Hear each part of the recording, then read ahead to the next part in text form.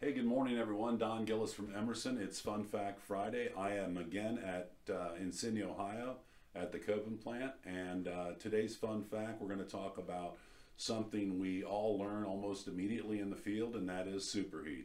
But more importantly, where do we take superheat, and what is that particular superheat telling us? Okay, what is it? What should it be telling us? All right. Appreciate all the kudos to the people that have been sending thank yous, and I'm glad you're getting something out of it. And if you ever want to talk about a topic, just shoot me an email, don.gillis@emerson.com. Okay, so I'm going to start with this. I drew a little diagram in the back here, and I'm going to just touch on two different superheats. Superheat leaving the evaporator, or more importantly, behind that bulb. This is a TXV application, okay? What do we know about the superheat leaving the evaporator? That's telling us, first of all, that's the superheat if you're on tech support that the OEM or the system designer is going to want to know, okay? That's the superheat they're going to be referring to. If you're talking to someone at Copeland, they're probably going to want the superheat entering the compressor or one of our competitors, all right? So this superheat is confirming that this TXV is working properly. It's letting us know that it's matching the load, all right? The superheat entering the compressor is making sure that we have vapor going into our compressor. That's also referred to as total superheat. If anyone ever asks you what's the total superheat, they're talking about all of the superheat combined, all right? That's the superheat combined. That's the superheat right there, okay? Now, there is a AE Bulletin 1182. Again, you can go to our app store and put Emerson in there. You'll see an app that's called AE. It has a little icon of a book. It's Application Engineers Bulletins. And AE-1182 is going to tell you that if for some reason you have uncontrollable liquid flood back, which means you're not getting vapor back to the vapor pump or the compressor, okay, and you've done everything you can, you've sized the refrigerant lines properly, you've trapped if you have to trap, you've added an accumulator, you've done everything you possibly can, and you still have liquid refrigerant coming back in the application, and you've tried everything and worked with the system designer. We're going to ask you to set that superheat at 20 degrees entering the compressor in high load condition. Now that's key, high load condition, okay? The reason for that is if you go into a low load condition at night, cooling off, and that refrigerant can't boil off in the evaporator, okay, you may only have 6 degrees or 4 degrees or 2 degrees, but you'll have some degrees of superheat at the compressor. The whole idea is to protect that compressor. That's the only reason we have superheat. We need vapor entering our vapor pump, okay? It's not a hydraulic pump, all right? So let's talk about the refrigerant entering the TXV. Again, TXV is a metering device, all right? It can adjust like an EEV. We have to have our subcooling correct, entering the TXV, or nothing else matters. The superheat will not be right if you don't have the liquid correct at the metering device on the TXV, okay? So this is adjusting. It has a diaphragm on the top that's connected to a line over here to the bulb that's reading the superheat as it's leaving the evaporator. And the way that works is, first of all, we have primarily liquid entering the evaporator. We're changing from a liquid to a vapor, all right? The majority of it entering that evaporator, think of a spray bottle, a Windex bottle, how it's atomizing, leaving that spray bottle. That's what the TXV is doing. So 65–75% of it's liquid, the rest of it's vapor. As it starts to boil off, okay, we're boiling off. Sweet, right in the center of the evaporator is what we call our midpoint.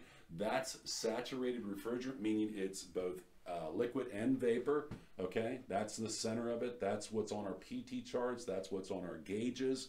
We're changing, again, saturation is defined, it's also defined as latent heat. If you were to Google the word latent, you would see the word hidden somewhere.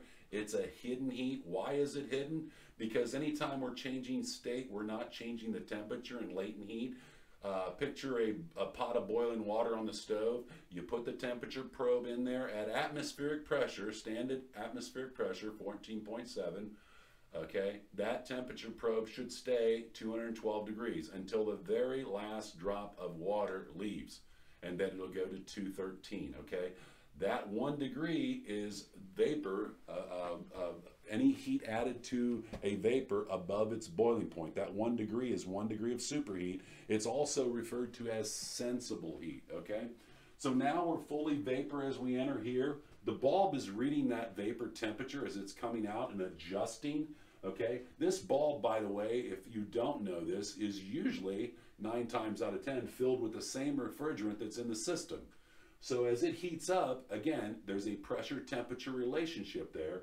It's by pressure, it's pushing back, opening that diaphragm on that TXV and either allowing more refrigerant indicated, or liquid refrigerant in blue, or it's shutting it down and lessening it if it has too much, too low of superheat back down here, okay? If it's too low of superheat, it's shutting that off, okay, and not allowing as much refrigerant, or more refrigerant, pardon me, okay? So primarily liquid coming in, we have this, we're boiling off, we're getting into a vapor, we're reading that, this is adjusting, okay? By the way, if you're in a situation where you have an adjustable TXV, if that ever should happen, and someone's been in there kind of messing around with it and adjusting it, and it's all whacked out,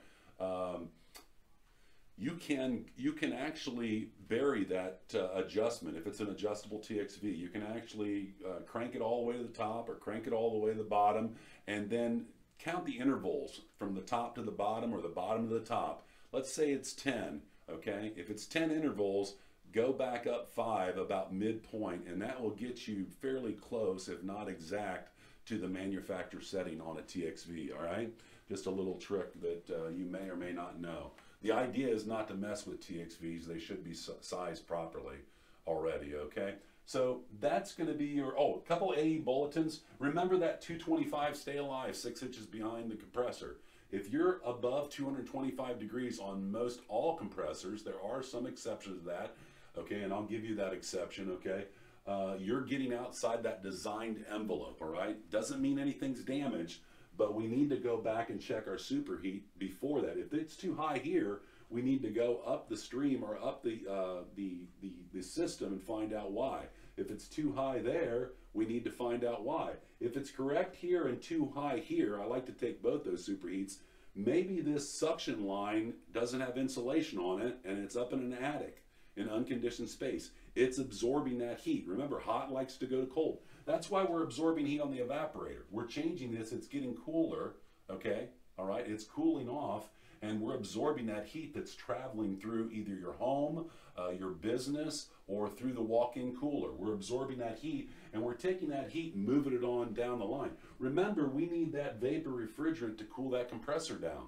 If it's too hot, it's not going to be able to cool that compressor down, and it's going to be too hot behind that. So if you get up into the 220s, 250 areas, you are getting seriously dangerous. In fact, on some compressors that don't come with internal protection, they are designed from the OEM. They will have some type of protection device right around that 6-inch mark, 5-inch mark to actually shut the compressor down, okay? If it gets up into the 220, 250, 260, whatever, it will shut that down. It's more like 260, 270 actually. But that does vary depending on the refrigerant and the application. When I say application, I mean, is it medium? Is it low temperature? Air conditioner is considered high temperature, okay?